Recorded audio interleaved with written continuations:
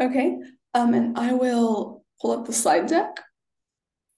And then Emily Oliver, once I start sharing my screen, if you could begin letting people in from the waiting room. And then Monica, I would just let them know we're waiting or letting people in, and we'll begin shortly. And then feel free to start kind of whenever people are filtering in. Great, usually give like 2 minutes or? Yeah, or so. Okay, got it.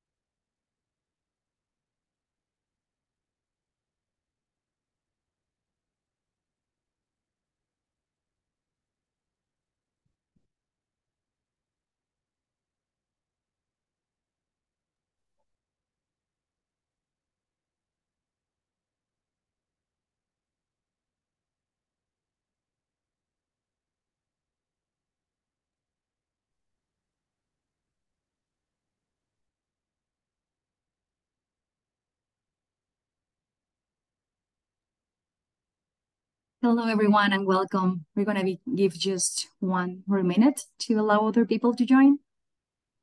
Thank you for being here.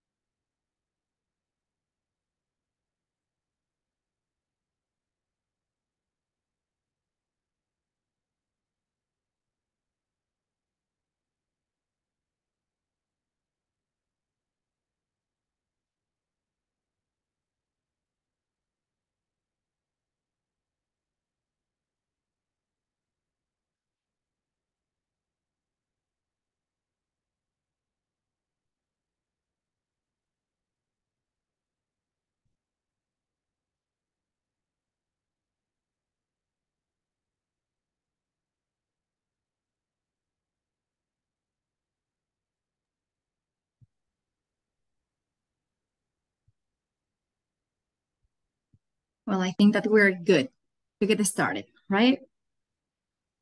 All right, well, hello and welcome, everyone. Good morning, good evening, and good night. I know we have people joining from different time zones, and we appreciate you being here with us today to celebrate the World Oral Health Day 2023. Some housekeeping, we have translation into Spanish, French, and Portuguese for this session. So you just need to go to the bottom where the controls of the session are and click on the one that has the icon of the globe. You just need to select your language and you'll be good to go. We'll have a Q&A session led by Dr. Peter Massey at the end of the webinar. So please feel free to put your questions into the chat as the presentations are given, or you can just wait at the end for when the presentations are done, so you can unmute yourself and ask your question directly. My name is Monica Dominguez, and I am Mexican craniofacial orthodontist. I first joined Smile Train in 2012 as country manager for Mexico. And in 2016, got the opportunity to oversee the programs in Mexico, Central America, and the Caribbean. And since October of 2021, I started this new role as Director of Global Oral Health Programs and I am extremely happy to be with you today to share some time, and we all together can learn about the importance of oral health in the comprehensive cleft care. And we will do that with our dream team speakers for today. I'll start with brief introductions of our speakers. We have Dr. Muthu Murugan, who is a pediatric dentist from India, Dr. Bernard Tansipek, plastic and reconstructive surgeon from Philippines, Mrs. Eunice Omoruji, who is a parent, a CEO, an entrepreneur from Nigeria, Ms. Grace Peters, our manager of comprehensive cleft care at the Smile Train from the US, and Dr. Peter Mossey, craniofacial orthodontist from Scotland, UK. And before they begin their presentations, I just want to share a bit more around why we are here today, which is the World Oral Health Day. This year, Smile Train is a proud partner of the annual World Oral Health Day campaign with the World Dental Federation, or FDI. The World Oral Health Day was first declared in 2007 and was originally celebrated on September 12th because it was the birth of the date of Dr. Charles Godon, who was the founder of FDI. And when FDI began their full World Oral Health Day campaign in 2013, the date was changed to March 20th, just to avoid conflict with the FDI World Dental Congress that usually takes place in September. So March 20th was selected as the official date for a few reasons related to oral health. And I want to start this morning with a quiz for the audience. And let's see who knows these oral health facts behind the date of World Oral Health Day. So I'm going to put them on the slides. And please put your answers in the chat. This might be easier for our audience from members from FDI. So please feel free to participate on this. First question here. How many teeth must senior have to be considered healthy? Okay. All right. Rachel, good to have you here. We have some answers here. And yes, the answer is 20. We got some good answers here. All right, let's go to the next one. How many baby teeth should children possess?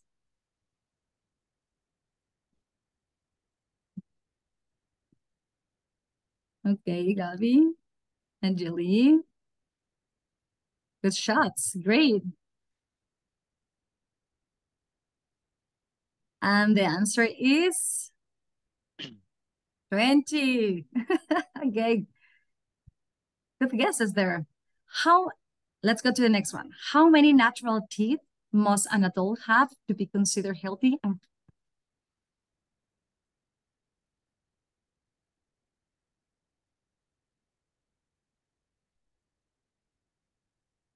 Okay, 32. There you go. Evelyn, Angelique. Eunice, loving it.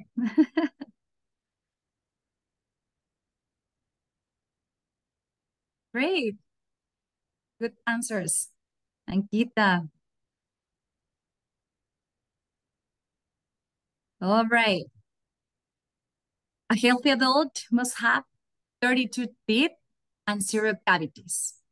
Expressed on a numerical basis, this can be translated as 320, hence March 20th.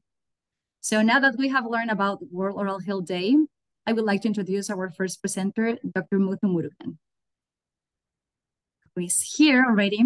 Dr. Muthu Murugan is a pediatric dentist. He's an adjunct research associate at the Center of Medical and Bioallied Health Science Research at Yale University. He's chair of the Center of Early Childhood Caries Research, Department of Pediatric and Preventive Dentistry, Faculty of Dental Science of Ritharamandra Institute of Higher Education and Research in Chennai, India. He has more than 102 publications in peer-reviewed journals. Dr. Muthu's primary area of interest is early childhood caries. Thank you, Dr. Muthu. All yours.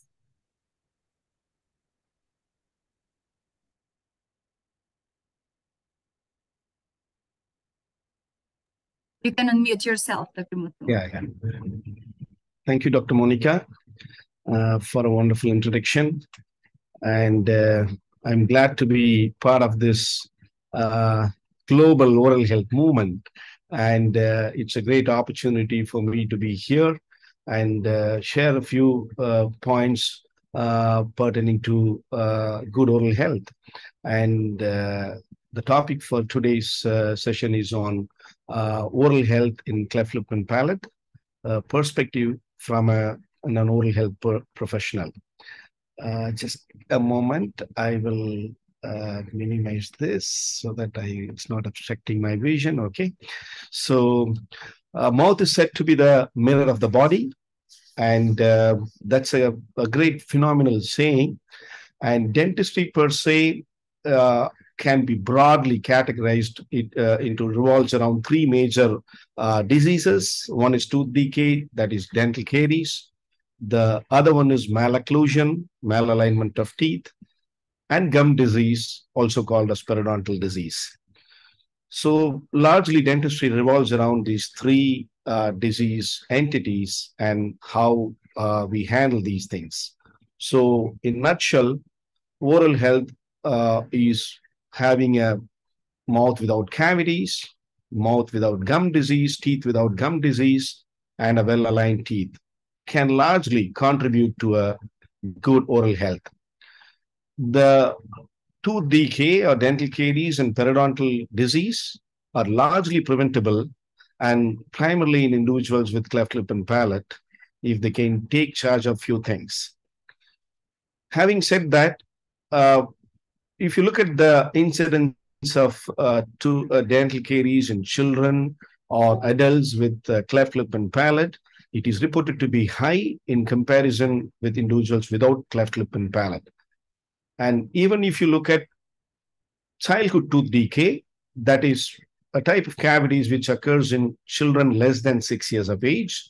We call this as early childhood caries or early childhood tooth decay. It is also the occurrence of this disease also is very, very high in children with cleft lip and palate comparing to individuals without cleft lip and palate. But the good thing about this is largely preventable if oral hygiene measures are taught and addressed early. In other words, if we can handle this as soon as the tooth emerges into the mouth, these diseases are largely preventable. So this is a set of pictures of children who have untreated cavities in the mouth. And if you closely look at, it's not a very uncommon thing. It's very, very common for the oral health professional who are working with children. We see this on a regular basis.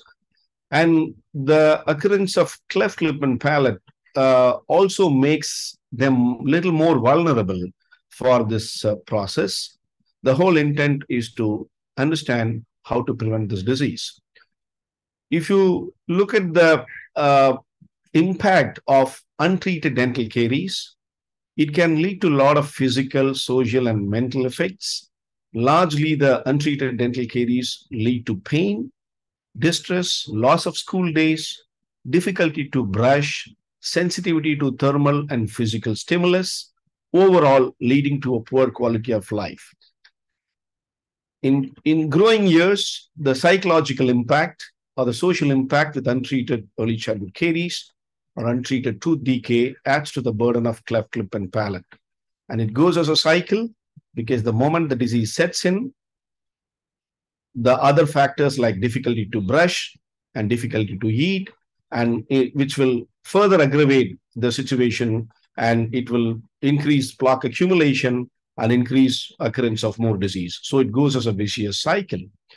And also it's said that a child who is of 3 years of age can understand the difference between them and the ones who have these disease in the teeth. So they have a perception of self at the age of 3 years itself. They can differentiate between attractive and unattractive peers at the age of 3 years. So it's very important that it has a large scale psychological impact as well.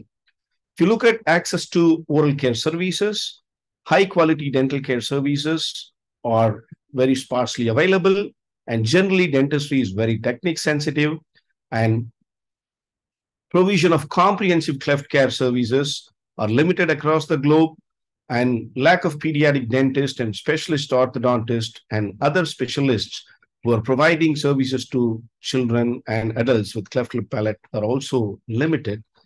It's essential to work on a preventive mode. It's recently written, very well written in the paper in Lancet in 2019, a paper titled Ending the Neglect of Global Oral Health, Time for Radical Action. It's a fantastic paper and clearly describes the failure of the West method, which is increasingly high technology centered, and it's more treatment oriented or interventionist and specialist approach, but it does not tackle the causes of the disease and inequalities in oral health. It's largely treatment dominated. So in lower middle income countries, this dentistry is often unavailable, unaffordable, and inappropriate for the majority of the population. So they've suggested that there is a need for a fundamentally different approach. And in our Center for Early Childhood Caries Research, we've developed a protocol called Sustained Anticipatory Guidance. And this is primarily aiming at preventing caries from infancy to childhood, and later on, it can be carried on to adulthood and adolescence. And generally, these principles are initiated before the tooth erupts into the oral cavity. And basically, it gives a specific guidance at appropriate time intervals. And these guidance is provided via online and offline services using WhatsApp, Gmeet, and messaging services and telephone calls. And it also has an in-person consultation visits and the education and reinforcement of very important infant oral care measures, and sustaining this knowledge through other modes is what we call a sustained anticipatory guidance. Anticipatory guidance is a very well-established philosophy in pediatric dentistry. You anticipate what's going to happen and you guide the parents. So it's a very simple approach. And how do we sustain this guidance over the initial 2 to 3 crucial years where the disease spreads rapidly to multiple teeth? So it's important to diagnose early. And one of the biggest things which has changed our approach and given tremendous success in preventing disease in children with cleft lip and palate in our center is use of MAC charts. We call this as a MAC charts. I'll show you the picture. This is all of the chart. The top 2 rows of the teeth pictures, which you see on the screen, which is written as mild early childhood caries. Those are the earliest signs of tooth decay, and it's visible as soon as the tooth comes into the mouth. And if we do this we educate the parents with these chart in the presentation, and we tell them these are the earliest changes. This is the various patterns by which it can appear, but it's visible as soon as the tooth comes into the mouth. They are called enamel defects or enamel hyperplasia. And the moment you see this, it's important that you address this at the earliest. If you don't, it goes to the moderate stage of the disease. Then if you still leave it untreated, it goes to the severe form of the disease. So it's emphasized to the parents even before the tooth comes into the mouth during their initial early surgical visits. And this has given fantastic results for us because many of the parents, we can say more than half of the parents who have seen this chart, and we also send these charts in the WhatsApp and other modes, and they have brought the children back for an initial oral examination soon after the tooth comes into the mouth. It's been a big game changer for us. And we could prevent the disease close to 95 to 98% effortlessly using a education-based approach. Professor Peter Mossy always used to say this as health coaching.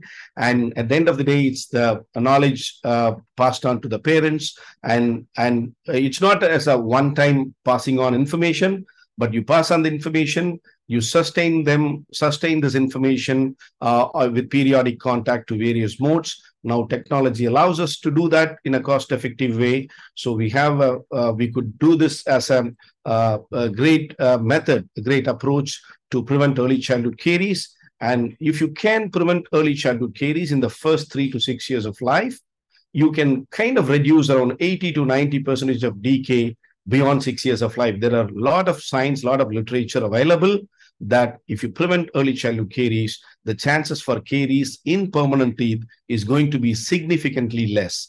And none of these children over the last 4 or 5 years, none of these children have to undergo full mouth rehabilitation under general anesthesia for dental treatment. So this has been a big game changer for us. And that's what I would like to say today. And I'm glad to be a part of this major oral health global movement.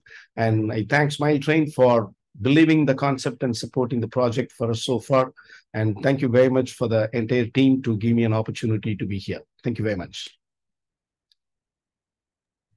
Thank you, Dr. Muthu. So important and life-changing, focusing our efforts in prevention.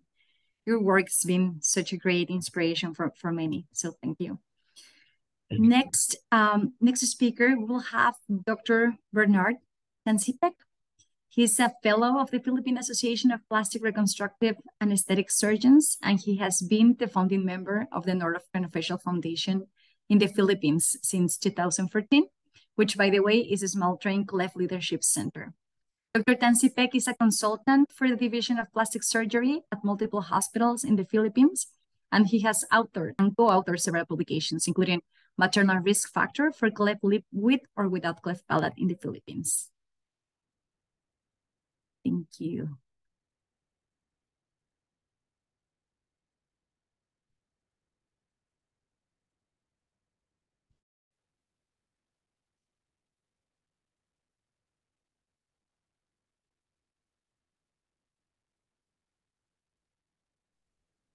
I'm going to activate the audio.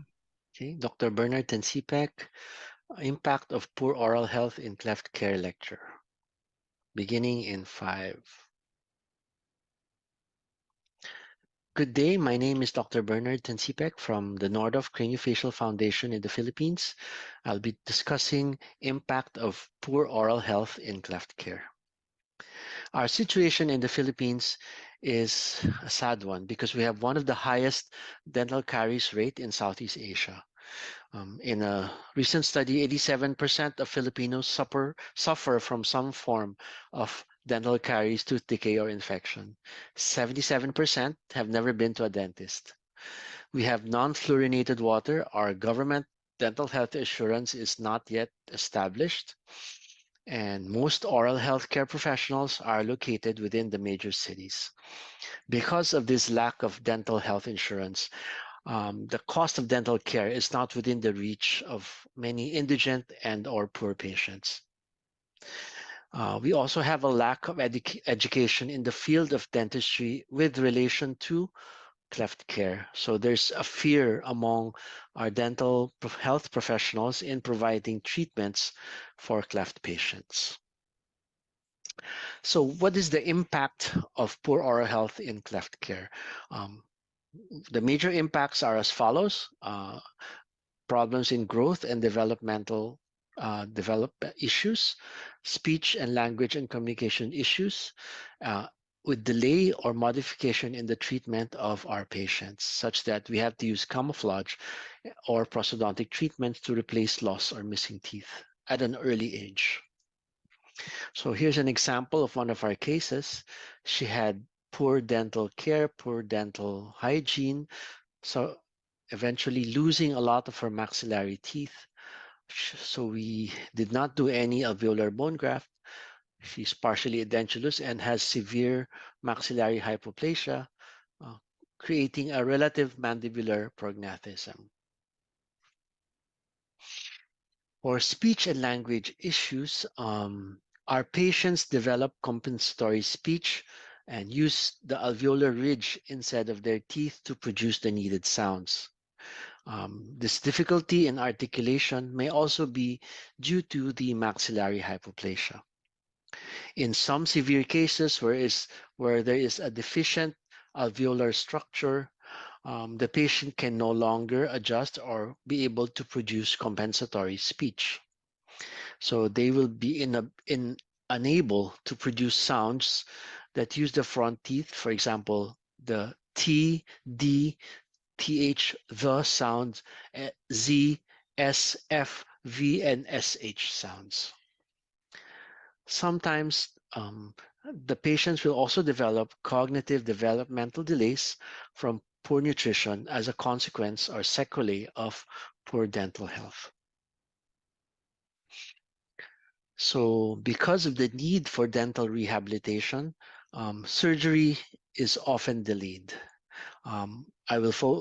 We focus on alveolar bone graft because the surgery of alveolar bone graft requires very good timing, and the patients with mixed dentition who come to us with really bad dental caries will have their ABGs delayed because of the need for dental rehab. And subsequently, because your ABG is delayed, your orthodontic treatment will be delayed as well. So here is an example of one of the delays. After early loss of his premaxillary teeth and we had to do dental rehab, this patient came in for alveolar bone graft, and as we developed the flaps, here we see the premaxilla in on the circle area that has severe hypoplasia, but we still had to place our bone grafts because there's still other viable teeth in the area that can be moved orthodontically, expanded with a quad helix arch, and maybe in the future he will be able to use a prosthodontic or even implants to create a good occlusion. We also have a lot of adult unrepaired cleft patients with poor dental hygiene. So they have to undergo dental rehab prior to any surgery. And these patients will have their surgeries delayed a bit while they undergo the dental rehab. For our other patients, sometimes we have to use camouflage or prosthodontic treatment. Like this patient, he had abiflap orthodontics and prosthodontics.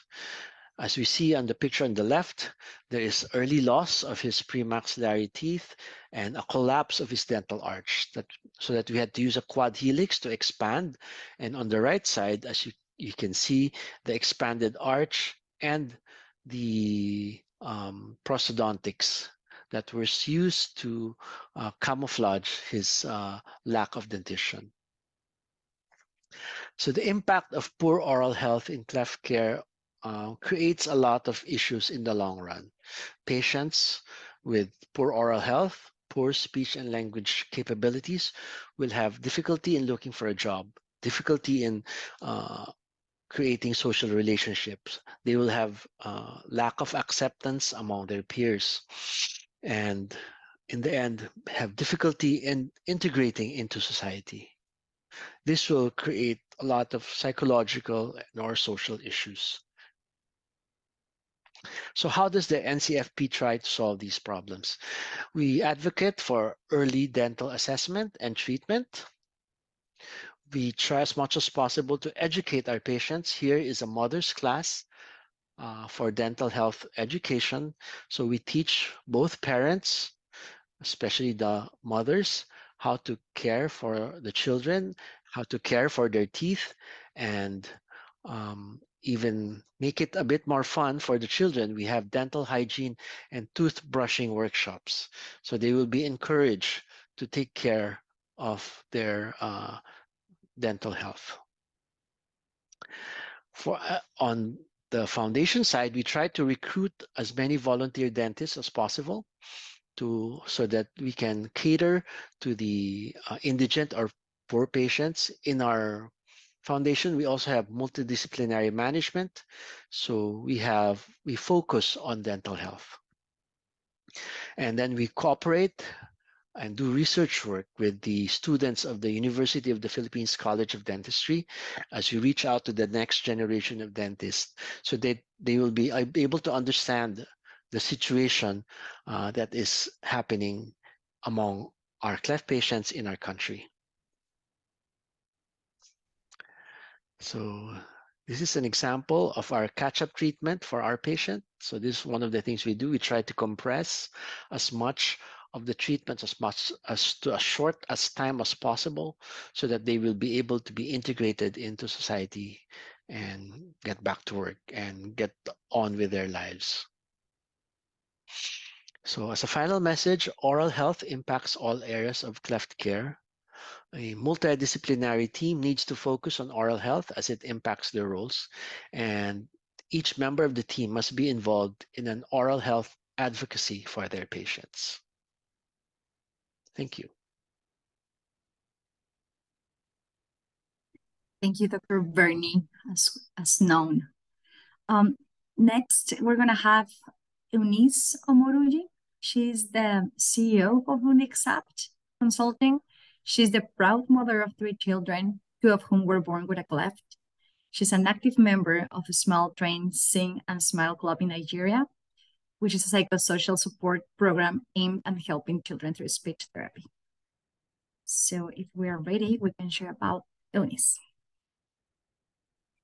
My name is Eunice Omori. I'm based in Lagos, Nigeria. I'm an estate surveyor by profession, and I'm an entrepreneur. I'm a mother of 3 children. 2 were born with clefts. My 2 children born with clefts are a boy and a girl. The boy is the eldest. He's about 11 years old, while the girl is 5 years old. They have both undergone surgeries and repair for the lip. The boy has undergone surgeries and repair for the palate and currently on treatment on the alveolar bone graft, while the girl is awaiting her palate repair. I apparently knew nothing about clefts, its management, or any related thing concerning it until the birth of my first child. Well, I was informed that he had cleft lip and palate. There were mixed reaction concerning the condition, the health condition, mixed feelings from being happy that I had a successful and safe delivery, and at the same time, I was a bit sad concerning his health condition. Well, as to the information I was meant to have was from the midwife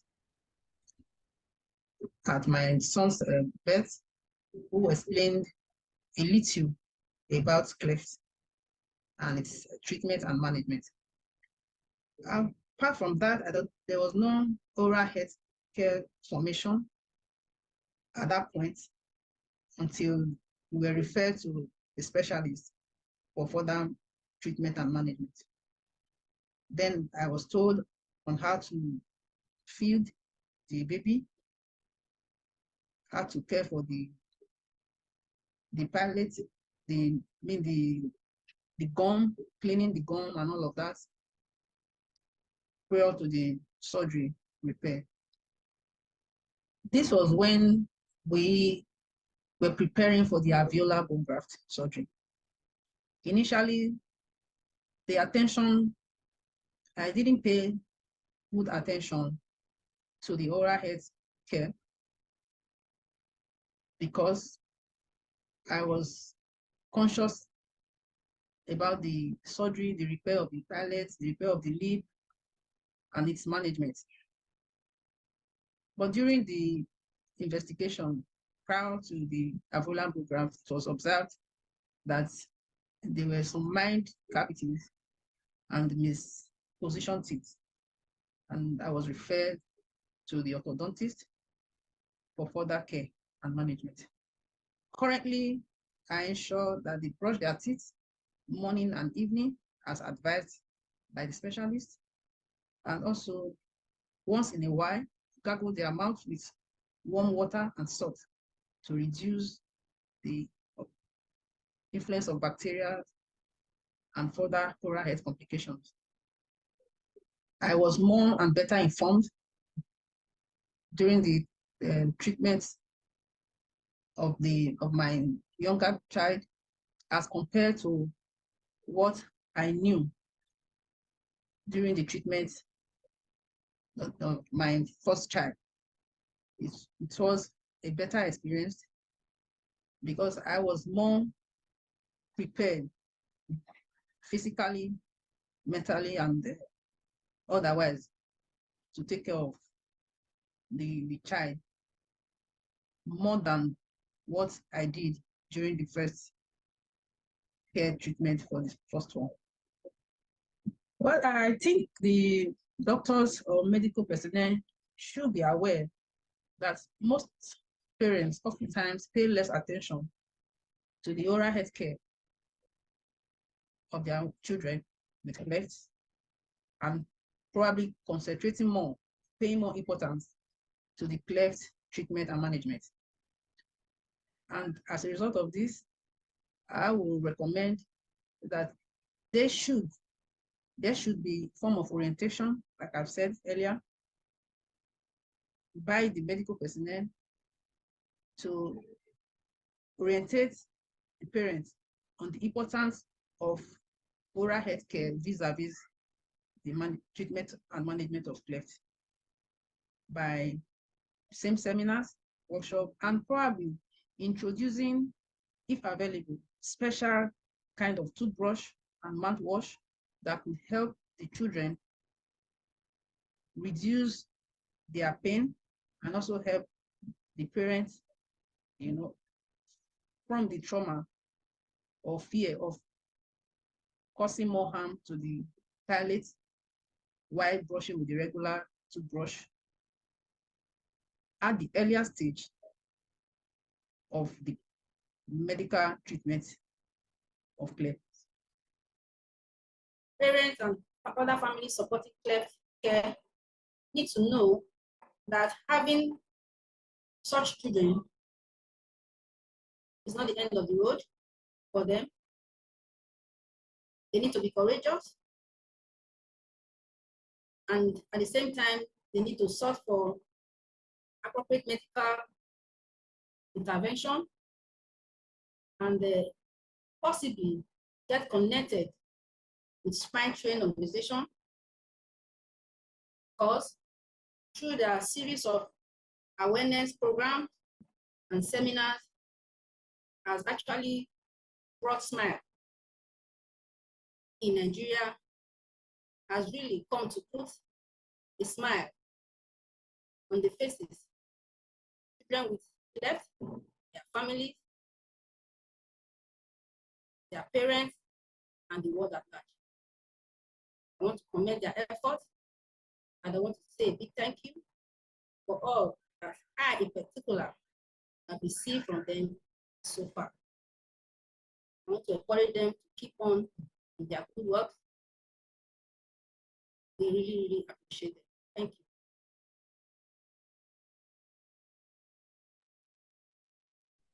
Thank you, Eunice. This is so important to hear from you and your perspective.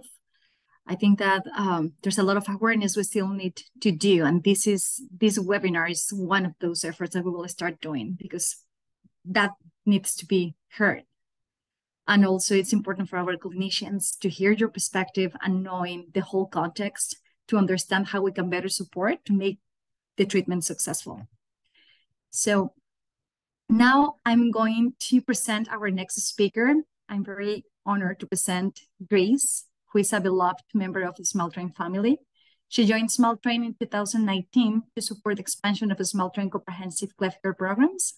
Today, she oversees the Smile Train global efforts to provide comprehensive cleft care to Smile Train patients, including nutrition, speech, psychosocial, ENT, and oral health programs.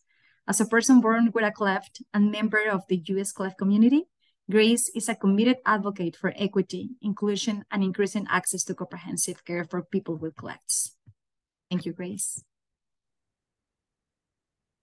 Thank you, Monica. So our oral health programs here at Smile Train are very near and dear to my heart, because this is the area within comprehensive cleft care that has been crucial to my growth, development, and confidence since I was born, and to this day at age 26. So I first heard about Smile Train when I was in elementary school, and my parents would donate and I would lead school fundraisers. And after donating, we would always receive before and after pictures in the mail of patients that we supported. And there weren't any other kids in my elementary school that had cleft. So getting these pamphlets of kids that looked like me was really special for me and made me feel less alone. When I first started working at Smile Train and learned about our Smile Train programs and that we supported more than just the surgery, that was really important for me. And I got really excited because the speech therapy and the orthodontia and the good oral health habits that were so important for me to maintain were the areas of care that really were the most powerful for my journey and still are to this day. And I say powerful because good oral health care from day one and all of the treatment I had with braces and palate expanders, tooth extractions, implants, and so on, that not only contributed to a healthy smile, but it also contributed to my self-confidence, self-esteem, and self-love. And Dr. Muthu earlier touched on the psychosocial impacts of oral health care, and I can't reiterate that enough. So one of the questions I was asked to answer was about my treatment journey and experiences with oral health challenges. And I think if I need more than just 7 minutes that I was given today to speak about my treatment journey, I don't think that's enough time. But I will highlight a few things. Something that I think is really unique for the average person is that I had the same pediatric dentist from day 5 to day 18. And I was really, really upset when I couldn't see him after I turned 18. I can't speak to others with cleft, but for me, having the same dentist from day 1 through the majority of my treatment timeline was an incredible privilege. And the challenges that I experienced with oral health that stand out were somewhat clinical, such as having more cavities, missing bones, missing teeth, misshapen teeth that grew in, things like that, that my siblings and peers without cleft didn't experience. But as a patient and young person growing up in the United States, these clinical challenges were important, but also the psychological challenges were also important. For example, as I got older, going back and forth to dental appointments and having more cavities than my siblings, even though I brushed my teeth just as much as they did, if not more, was very, very discouraging for me. And also having braces for 11 years, just the going back to treatment and feeling upset and anger towards my treatment timelines that were constantly pushed back, that was definitely disheartening and made me feel upset. So my self-awareness as a young person was very strong because of this. However, these challenges were definitely mitigated because I had such a strong cleft team that worked together and gave my parents the reassurance, who gave me the reassurance that even though I was feeling this way, I would be okay. And so my family was set up for success in taking care of me since day 1. Because they knew they were going to have a baby with cleft. And this is and was a privilege to have this type of information. Because at day 5, when I was having trouble swallowing milk and trouble eating, they didn't panic and knew exactly where to take me to get fitted for an obturator, which is similar to a retainer, that helped me feed and helped me grow. I also just wanted to point out that I did have to call my dad yesterday for this information because I don't remember day 5 of my life. But the obturator did help me feed, which helped me grow. And my parents had to have good oral health habits because they needed to clean this obturator and these devices every day and sterilize it as best as they could. On top of that, my parents had to go back and forth to the hospital every 2 weeks to get me fitted for a new obturator. So this was definitely a challenge, but something that they knew that they had to prioritize. As far as my family and cleft team, their approach to oral health through the different stages of care, my pediatric dentist always pulled my mom and dad aside and prepared my parents for the next steps and they were very reassuring to them of the process, so that my family could then reassure me as the person going through all this treatment and help me understand what was going on. And something that I just want to continue to say is that my family and me as a patient, we were part of the team, and the pediatric dentist and my cleft team made sure of that. And as I mentioned, my pediatric dentist, he was an incredible person, but also a key person in my treatment timeline. He was in constant communication with my oral surgeon, my orthodontist, which was super important for me and my family so that everybody was on the same page. According to the American Cleft Palate and Craniofacial Association, they say and recommend that all individuals with craniofacial anomalies, including cleft, should be managed by an interdisciplinary team of specialists.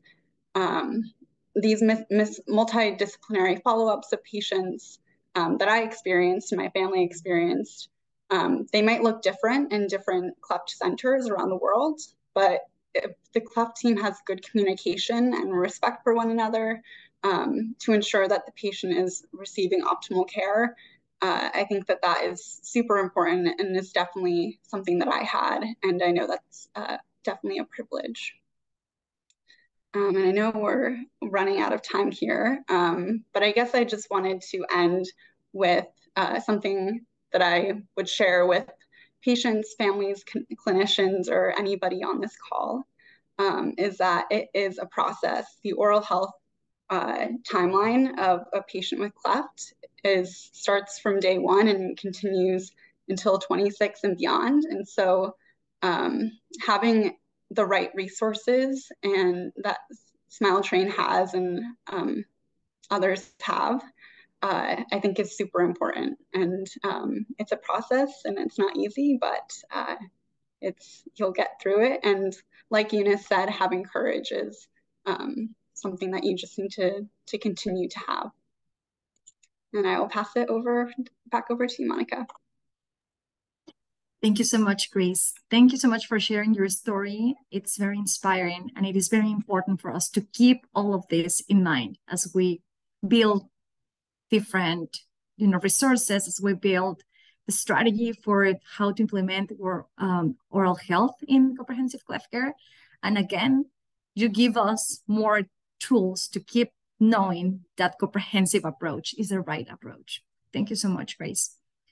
And now I would like to go with our final speaker, Dr. Peter Mossey, who is the Associate Dean for Internationalization at the University of Dundee Dental School and Director of the WHO Collaborating Center of Craniofacial Anomalies. He is the leader of the Craniofacial Anomalies team of the WHO Global Burden of Disease Birth Effects Initiative. He was appointed Honorary Secretary of the Craniofacial Anomalies Group at the AAPR Global Oral Health Inequalities Research Network, initiated in August 2012, and he's a member of Smile Train Research and Innovation Advisory Council. Dr. Peter Mossey, thank you so much for being here with us today.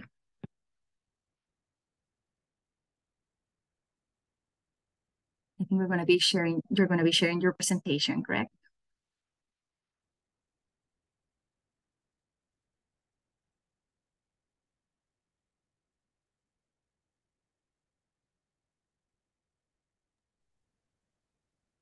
Okay, can I?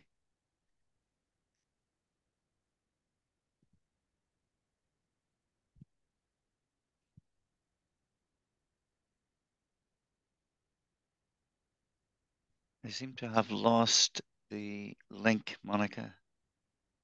Oh, if we can share the presentation on our site if you feel that's.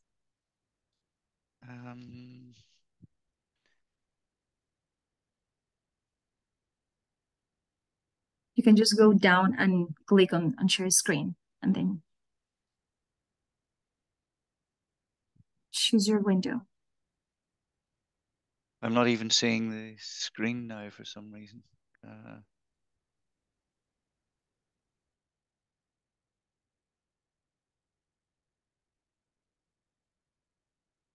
Well, while we take care of that technical issue, I just want to reassure everything that we have just been hearing from Grace again and from Eunice. I think it is very important that we learn about all the clinical topics and academical topics, but also knowing that we are a whole community integrated by different members that have different perspectives, and everything is important to hear and everything is important to consider. So I think that we're good to go now. Good. Okay. Can you hear me? Yes, we can hear you. Apologies for the technical, and thank you so much for taking advantage of this amazing global advocacy opportunity. And can I move to the second slide? Is that showing? I cannot see my slides. So sorry, let me move ahead to your slides quickly. 1 second.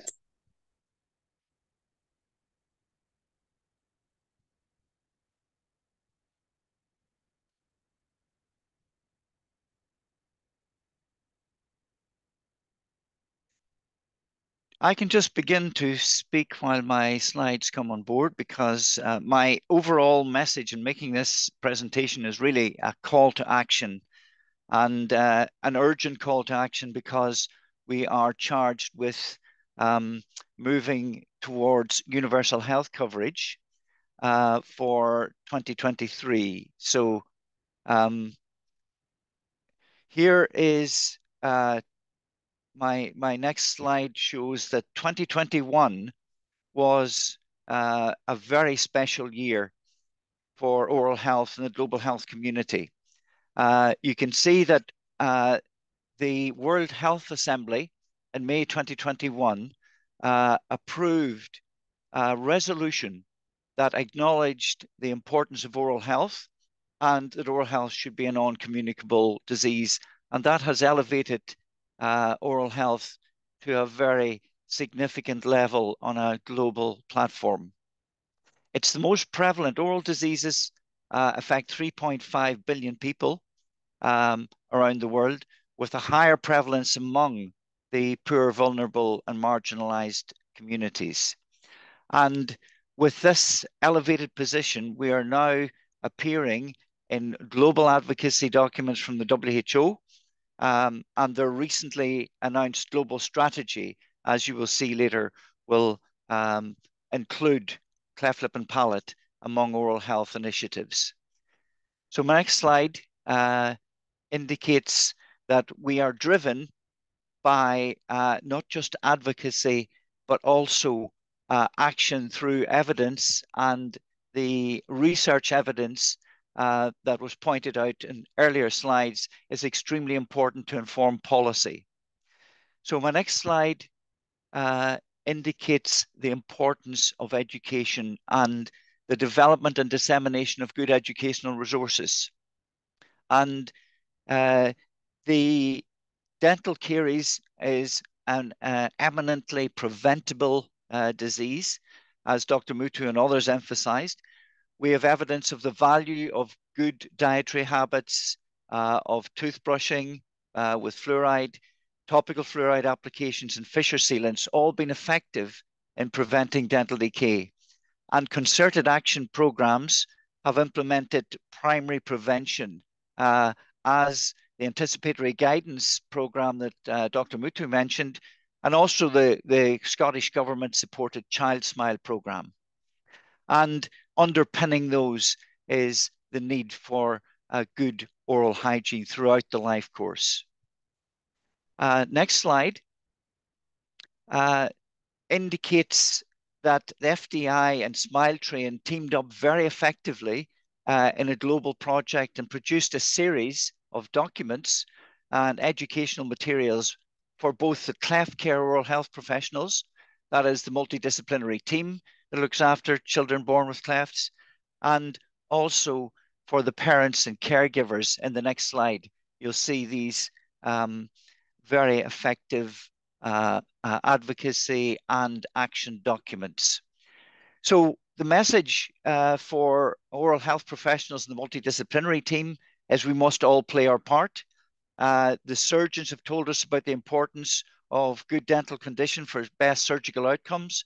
Orthodontists know the importance, and the psychologists and speech and language therapists also emphasize how important it is for optimum dental disease and management.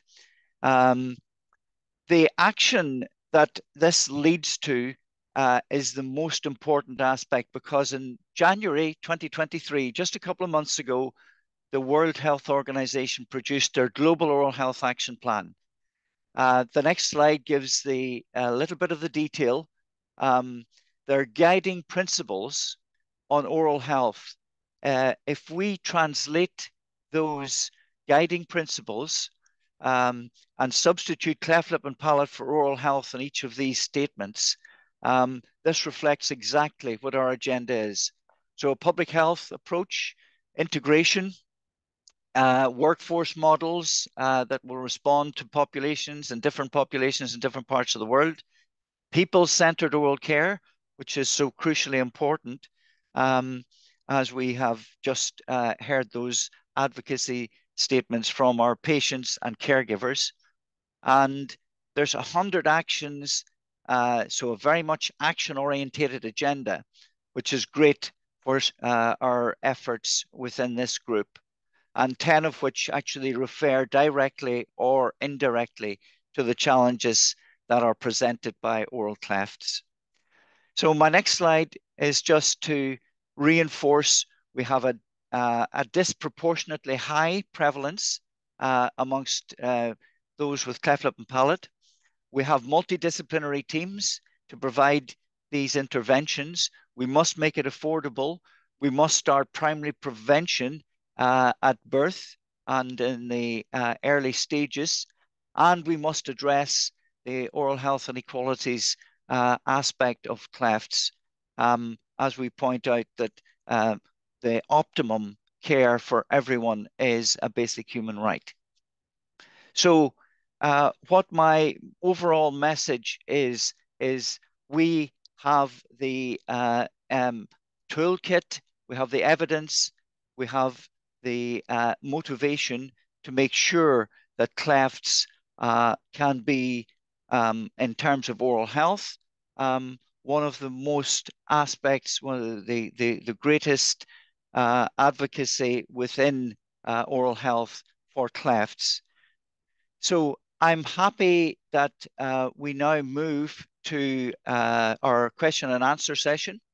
And I would like to invite anyone to present questions for the whole panel. We have everyone available: Dr. Mutu, Dr. Tansipek, Mrs.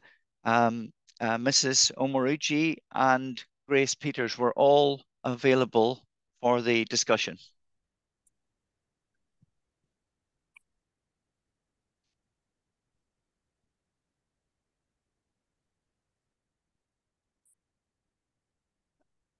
And you can see that in this webinar, we did make special efforts to involve the voices and views of those who have first-hand experience of clefts as a parent and a patient, as well as those who provide the care. So those aspects are so important to our action plan.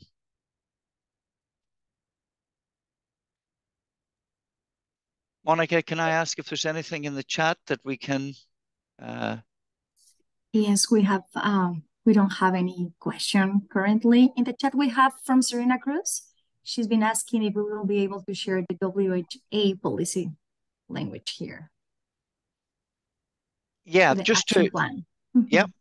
Just to mention, the World Health Assembly resolution was landmark resolution for oral health, in that never before has oral health been considered amongst non-communicable diseases. So we're now elevated to the platform alongside cardiovascular disease, diabetes, obesity, metabolic syndrome, respiratory disorders, cancers. That gives us a very special opportunity, and it also ensures that with the common risk factor approach, we can address oral problems and oral health problems at the same time as we're addressing cardiovascular disease, cancers, and other health conditions. And it's so important that we present that good oral health means good general health. And that's the message for integration. And also, we know that cleft lip and palate has now been included in oral health. The original resolution that was considered by the World Health Assembly was from Sri Lanka, who made a very special appeal that orofacial clefts would be part of the advocacy for all member states. Thank you, Dr. Mossi. And we have Selena Cruz, who's raising her hand. Please feel free to unmute yourself. Thank you, Professor Mossi, and thank you all for your contributions, and Monica for co-hosting this. This is a fantastic event. I feel really fortunate to be here. So I'm putting the question to you all. So I'm coming out of it. I'm coming from the global surgery community, especially the advocacy sphere, where we're trying to target the efforts to address neglected surgical patient needs. And from what I'm learning during this meeting is just sort of the essential nature of oral hygiene and the role that it plays in wanting to achieve positive or good surgical outcomes when it comes to maxillofacial procedures. So then why is it that it's sort of seen as a like it's a para policy or a para advocacy approach and not wholly into the global surgery agenda? Because the agenda is looking at surgery, obstetrics, trauma, and anesthetic care. And I would imagine that oral health and the surgical burden of disease associated with oral health emergencies and oral health conditions would need good pain management. You'd want to have, strong surgical ecosystem. Yeah, so I'm just wondering, and if there's a deliberate reason or not a deliberate reason, I would like to invite this community to partner with the G4 Alliance, and which Smile Train is a member of, and also within the advocacy efforts that we're doing globally. Thank you. Well, can I just begin by saying that... Thank you, Serena. And it is so important to keep learning from other initiatives and just making sure that we are learning from each other as well and looking in our doing joint efforts. So is there another question here? The chat, I think we can just have some good comments. Dr. Puneet Batra, he's also stated that he believes WHO new policy does not mention cleft. Should we push for it? I think Dr. Mossi, you've been involved into some of that work, right? Yes, indeed. The policy and action plan, there's a strategic plan which was published in December 2022, and the action plan in 2023. The direction of traffic within the oral health community will be from now on to use the action plan that WHO have produced as the template for action. And the first major opportunity that presents will be at the IDR meeting in Bogota, Colombia in June 2023. Among those actions, orofacial clefts does get a mention. I'm delighted to see, but also it is referred to in a number of resolutions that say just rare diseases, marginalized conditions, those communities that are disadvantaged. And these are also implying not only cleft lip and palate, but NOMA and other craniofacial conditions. So these are real opportunities. And I picked out 10 of the 100 actions in the action plan that we can use as our strategy And the methods that we will use is involve the whole of the global community in oral health, as well as those involved in cleft lip and palate. Because as Dr. Muthu Murugan has pointed out, if we can prevent cleft lip and palate in 95 to 98%, prevent dental caries in cleft lip and palate patients who are a vulnerable population, that is translatable into the general oral health advocacy and actions. So his anticipatory guidance, and we also call it motivational interviewing or health coaching, can be a crucial tool that beyond cleft lip and palate and in the entire community.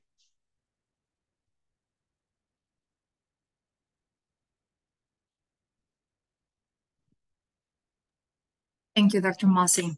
It is important that we get also this message to make sure that it's included in the policies and that we get the enough evidence to approach to health systems and just make sure that we're all working together towards this. So I don't think there's another question in the chat. I know we're over, but I actually have a question. How common versus how uncommon would you say it is for a dentist to be integrated into a cleft team or to be more aware of clefts and the needs of cleft patients? I assume it varies by country, but is it very common, or are a lot of dentists unaware of cleft lip and palate?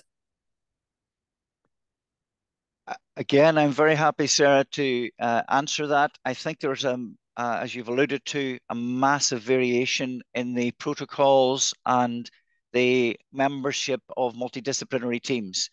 The multidisciplinary teams in the UK all have a dentist, and the dentist is involved from the very beginning.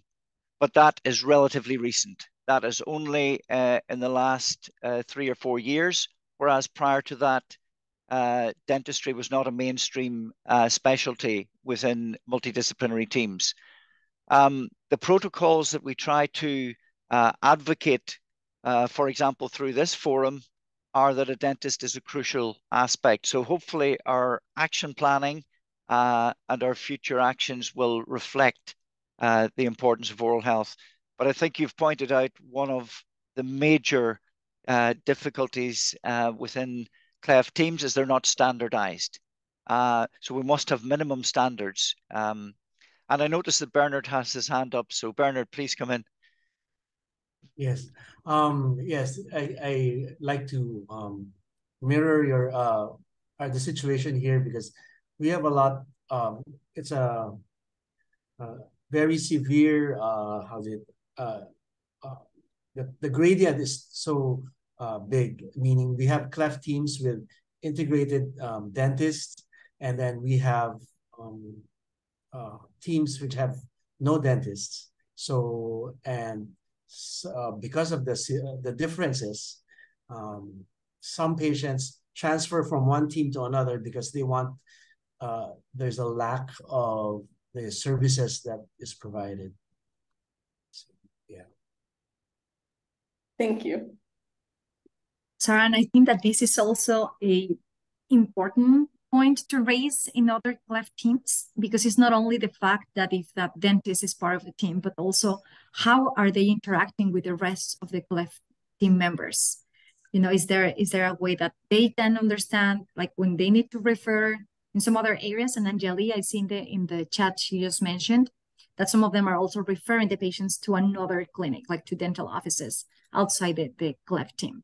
So I think that this is one of the things that we need to work on. There's a lot of awareness we need to do, education among students, dental students. When you get out from dental school, it's really so little what you learn about cleft and how to manage cleft patients. So patients born with cleft, sorry. So I think that there's a lot of work we still need to do on this. And I'm very thankful for all of you who have joined today, because this is what we aim to do with our program of oral health through prevention in Smile Train. Let's just start thinking on oral health as something that we can prevent, because as Dr. Muthu mentioned, and he showed a lot of evidence that if we do prevention, this is something we probably don't even need to worry about in the future. So I think that this was the first good effort, and I know that we're over our time. I don't know if there's any final comments from our speakers.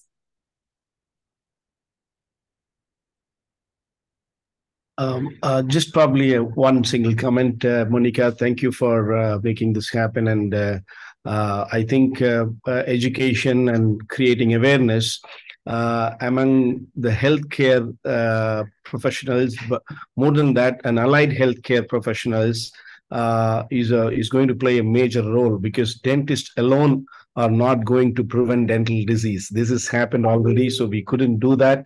So it's the key is the early diagnosis and educating anybody related to healthcare around these early diagnosis and simple oral hygiene measures can go a long way. So developing approaches and methods to disseminate this as much as possible is going to play a major role in preventing the disease. That's what I would like to add there, and thank you very much. Yeah. And Muthu, those resources that we have produced through FDI and Smile Train that I displayed in my presentation are going to be widely disseminated and used as educational resources through MOOCs, and hopefully that will also be translated into multiple language and made accessible worldwide. Thank you, Dr. Mossi. That's so important that we can share that this incredible work has been developed with Smile Train and FDI, and we have educational resources available as MOOCs, which is a massive open online course. Anyone can access to that. You can enter, you can take the course. It takes around 3 hours or so, and you learn about cleft, you will learn about prevention, you will learn a lot of ways and actions that you can take to prevent oral disease. All of this has been developed by many experts from FDI and Smile Train. So please, I invite you all to go and take a look. I will be sharing the link here in the chat. And we will make sure that with our comms team, we can also provide information in our social media and other channels.